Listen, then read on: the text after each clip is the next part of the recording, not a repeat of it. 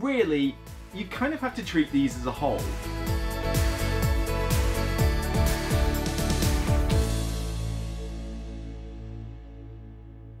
Hi everybody, I'm Luke Hector from the Broken Meeple. If you like what you see, please remember you can thumb up the video, subscribe to the channel or the Patreon, but most of all, get your comments down below about anything I talk about in this episode with regards to Viscounts of the West Kingdom. We'll get on with the video in just a moment. First, a quick word from the sponsor.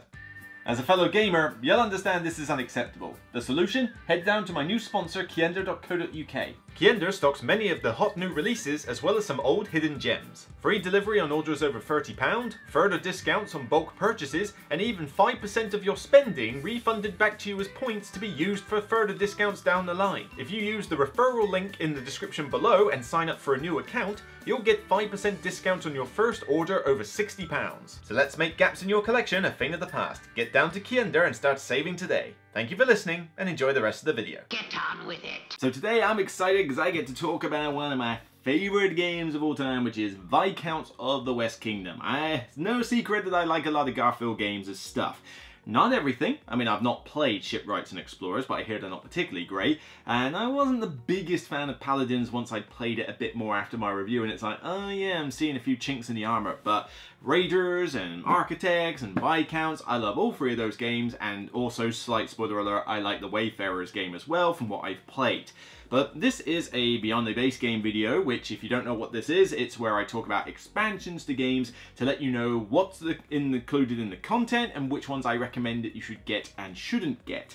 This is where I'm going to talk about the two newest expansions of this game, Keeper of Keys and Gates of Gold, which have recently just fulfilled on Kickstarter and are now out with backers and should hit retail stores at some point in the future, I would imagine. So, first off, if you're a sustainability nut, then these are going to make you flip your lid. Because, yes, you've got two separate boxes here with nice artwork. There is absolutely no reason at all that these needed to be two separate boxes, because the content for one of these could fit, no, the content for both of these could fit in one of these small boxes. I really don't get why it was split. It makes no sense. And if you're worried about unused packaging and stuff like that, then as I say, this is going to make you go crazy because I no longer need these once I'm done with this video. Maybe I'll hang them up on the wall if I've got room on my expansion board over there, but yeah, not the best in terms of being, you know, sustainable, shall we say. But on top of that, you've also got the collector's box here. And yes, when it comes to collector's boxes, Garfield games don't tend to be the top gun in this department here.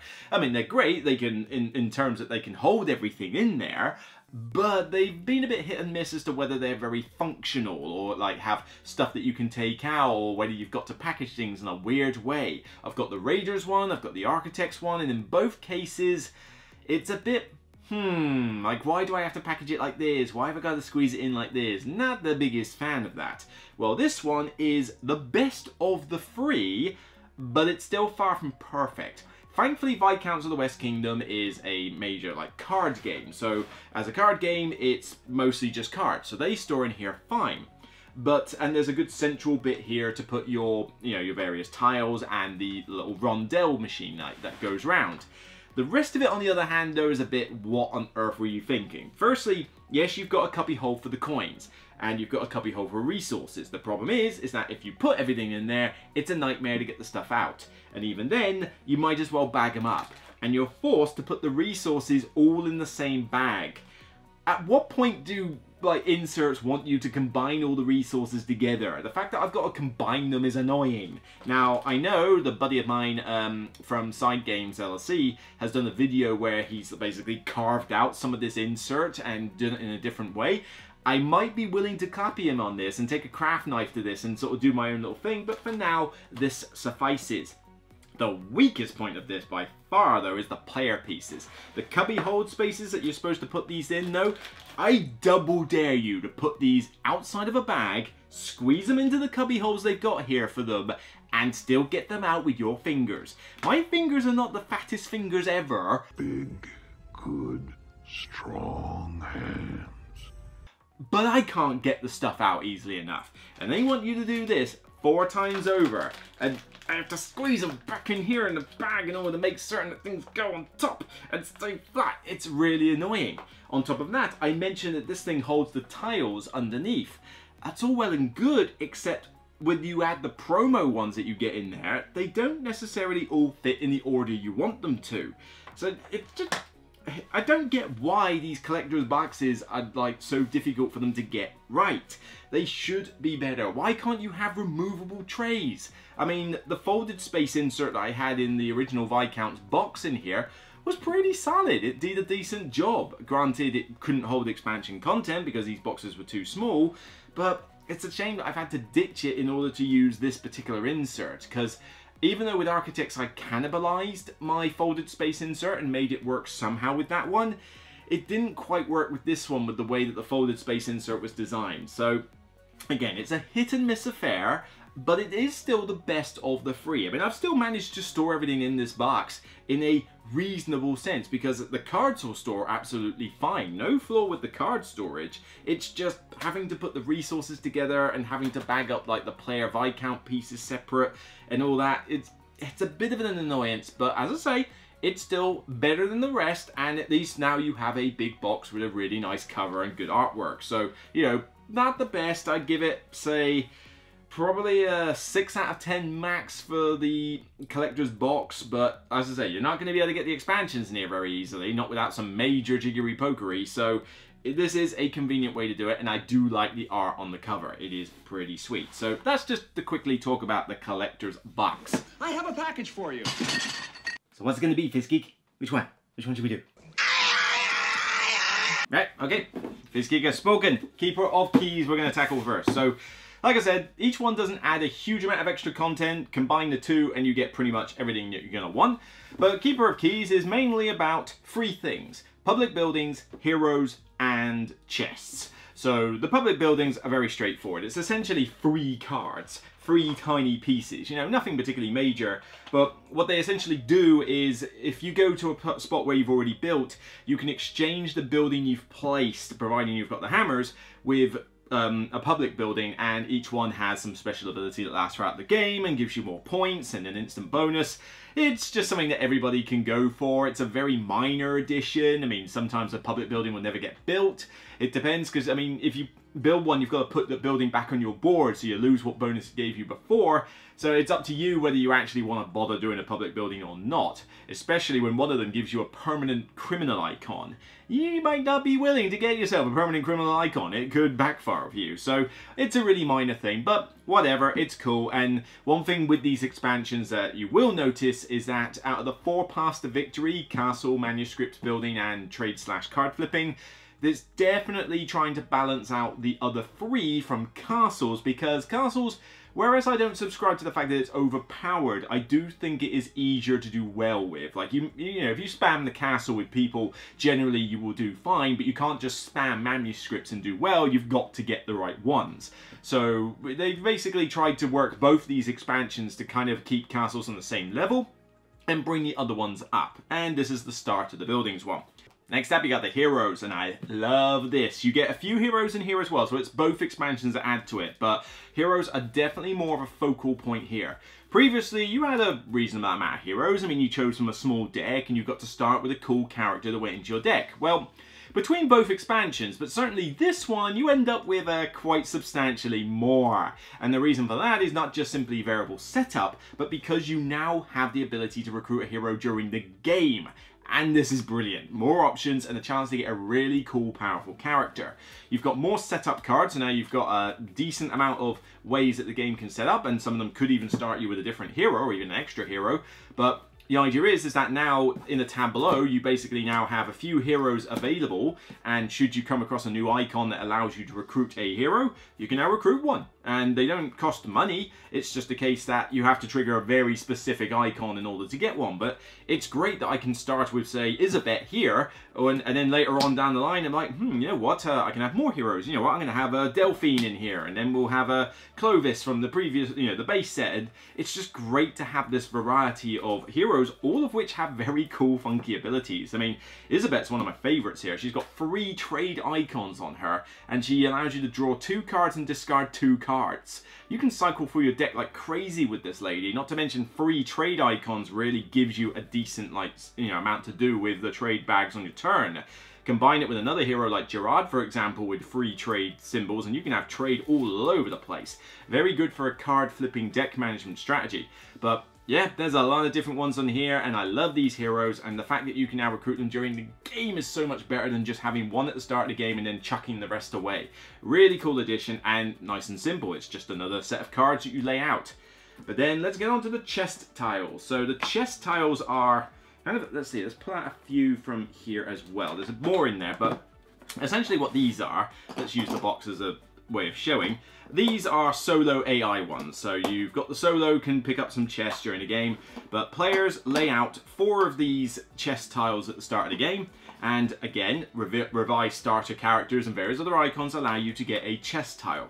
What happens is that your board, which now has funky cutout holes for the collision markers and notches at the bottom, not to mention made out of card, thank God, about time. But basically what you can do is that you can put chest tiles underneath your board like so, and you can have slots for 3 of them. And basically the idea is that as soon as a character moves onto that slot, regardless of whether you played it or it moved on there, if there is a chest below it, it will have in the green banner a type of icon requirement, and if you meet the requirement, it basically makes the card that much better. So for example, let's see, the one I was just showing you there is as long as they've got 2 trade bags on their card, you also get a stone immediately, so you just get the icon. This one allows you to turn 1 clergy symbol into 2 clergy symbols. Here you can turn a hammer into also a fleur-de-lis and a clergy symbol. So there's various ones here that just allow you to do simple things. Some even give you stuff for criminal cards and other types of cards that we'll get onto a bit later. But there's a decent amount of variety here, and you can ignore them or you can get them. You'll get some victory points, 2, 5, 9 if you get 1, 2, 3 chests. But other than that, you could decide, you know what, I'm going to have a massive row of chests, or I'm going to have none at all.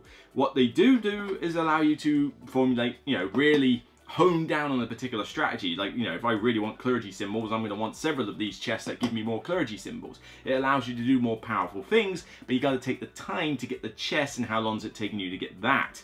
Yeah, you can just create some cool little combos, and they're not particularly difficult to understand. None of them are really, like FAQ worthy things, and they just go below your board. Nice and simple. One of your starter characters can get you a chest once she drops off the board. Nice and simple. Easy addition, the chests. And that's basically Keeper of Keys. So there's not a huge amount in this particular set, but what it adds is all pretty good. The chests are an easy inclusion. The heroes are a great inclusion. Love the fact that heroes are now more playable. Public buildings, whatever. I mean, you could actually just leave them out and you wouldn't really notice the difference, but honestly, it's free cards and free models. Just shove them in. It really isn't that much of a problem. What this is doing is basically giving you more options to play the game with. So now you can go after chests, you can go after heroes, you can go after the public buildings, more stuff to do, more ways to get points. It's the sort of thing that I like from an expansion. Yes! Now, this is what I'm talking about. So now we move on to the Gates of Gold, and again this adds a little bit of extra content. As I say, you could have had 2 of them in the same box, but this one focuses more on the outsider cards, a new concept, King's Order cards, which is related to them, as well as some extra bonus cards. Both of these introduce more townsfolk and more of the good stuff like that, which is always a nice thing. But here, you've got a few extra little more additions here. So starters, we've got these manuscript boards here. So everybody starts off with one, and it gives you a 1 color icon, manuscript from the start of the game that allows you to get King's Order cards. More on that in a minute. But mainly it's a holding pen for your manuscript, so you can easily see what you've got, what colors you need, and as soon as you get one of a particular color, you unlock a little ability like convert resources to cash, cash to cards, resources to rearrange your board, stuff like that. And it's just nice simple inclusion, but it's cool that you get 1 manuscript at the start of the game, so it makes set collection just that tiny bit easier, and everybody's board is slightly different, so just because I start with a yellow doesn't mean you will. The abilities will be the same, but they'll be on different colours, so you're not all gunning for the exact same colour manuscript. Nice easy inclusion, and like I say, it just makes manuscripts that little bit more powerful. So the bonus cards are pretty straightforward. I'm not going to get them out of the box, but essentially you now have about 6 or 7 different bonus cards for when you're the leader on the castle. Previously it was just a hand size, now there's all sorts of things you can get. But there's now also bonus cards for buildings. So you've got at least about sort of like 8 of each type of same building or diversification. 3 different buildings, 3 of the same building. And the idea is that when you make the requirement for those buildings, you get the bonus card that's out in play. You only choose 1 of each, so there's a lot of variety, and you get the bonus, you get whatever it gives you, and more victory points. It's basically like those clergy bonus tiles when you get 3 of the same color manuscript. Well, now you've got them for buildings. Buildings have definitely had a bit of an upgrade in terms of their power level in these expansions. I mean, you've got the public buildings, now you've got these special, like, diversify and 3 of the same buildings, and you don't even have to be focused on buildings to earn them. I mean, I may literally be more concerned about getting 3 of the same type of building because it helps my other strategy. Well, cool, there's a bonus card for it. But then I might just be doing as many buildings as I can. Well, great, I'll diversify pretty quickly, so let's do that. It's easy enough to get them, and they're a cool inclusion. But let's get on to the meat of this expansion, and that is these outsider cards with the King's Order cards to go with them. So the King's Order are just a basic card that you grab when you can recruit a townsfolk. They cost free money, they got a trade icon. All well and good, but they go on your board just like any other card, but they also stay in your hand. It depends what you do with the King's Order card, though, as to how it works with the outsiders. If you trash it from your hand, you dismiss the outsider, much like you dismiss a townsfolk. But if you let it drop off your board, then you get to hire the outsider. So dismissing the outsider is pretty straightforward. They've got dismiss bonuses, they're very powerful. I mean, instantly get a chest, flip a deed, get free gold, 2 resources of your choice, free ink, free gold, get a deed, get a hero, but they usually require you to gain corruption or debts in the process. So you can't have powerful effects without some kind of detriment. That's the way it works. I beg to differ, sir. They are playable characters in their own right if you want to hire these things. And the great thing with these outsiders is, well, for starters, you've got quite a few of them. There's quite a decent amount of them. But what they are is their end game victory point conditions. So yes, they've been airlifted straight out of Paladins of the West Kingdom. It's like straight rip-off. But they've got all sorts of things, like victory point per person in the outside of the castle, counts as an extra manuscript, 1 per person in the outer ring, 1+1 per yellow manuscript, 1+1 per blue manuscript, free victory points, every set of buildings gives you 4, 1+1 for every hero, 1+1 for every outsider, flip debts and deeds at the end. There is all sorts of different conditions, but they don't give you anything else during the game except for the icons on the card, which tend to be pretty powerful. I mean, you tend to get either criminals or 2 icons on the card, so they are pretty useful in that right, but there's no drop-off or player or continuous abilities for the outsiders. So it's all well and good having the outsiders, but then they're clogging up your hand, they're clogging up your deck, they're on your board, not necessarily contributing much apart from just the icons. So there is that factor to bear in mind, and sometimes you may not want an outsider until a bit later. But then somebody comes along and takes your outsider or dismisses them for an ability. You gotta be a little bit careful in that regard. So that's essentially what Gates of Gold is mainly about. So King's Order with the outsiders, more ways to score points, more little strategies to gun for. Always a good thing. Other than that though, you get more townsfolk like before, and you get like more bonuses, some more manuscripts, to bolster what you've already got in the game.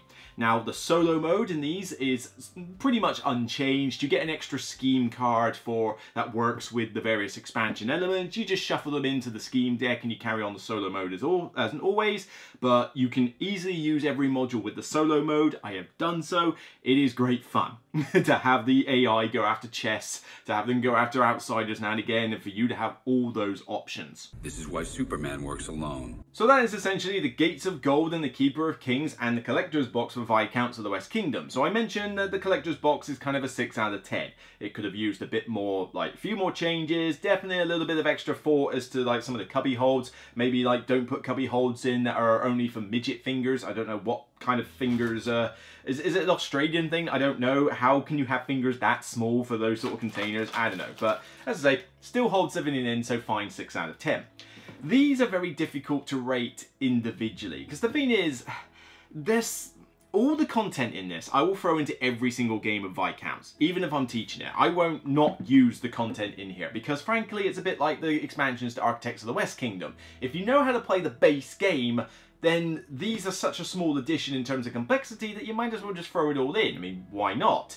And as I mentioned, all the content from these could fit in one box. When you open the box and you see the trench, like cardboard trench, with like one deck of cards and a couple of boards, you gotta think that sustainability is a bit of a problem, and you are kind of curious as to why they were packaged separately in the first place. Why didn't you just call it Gates of Gold and there's your expansion? Just forget the whole Keeper of Keys thing, just chuck it away. It's a bit of an odd way of doing it, but I can't really rate them individually. I mean, if I was to say which is my favourite, it's going to be the Gates of Gold. I think having the Outsiders and the King's Orders are really cool, and those bonus cards lead to some variety with the buildings. But really, you kind of have to treat these as a whole. You would get this along with this. I can't imagine you would buy one of them and not like the other. If you're going to like one, you're going to love the other. They're two of the same, really. As I said, this really should have just been one expansion and it would have made more sense.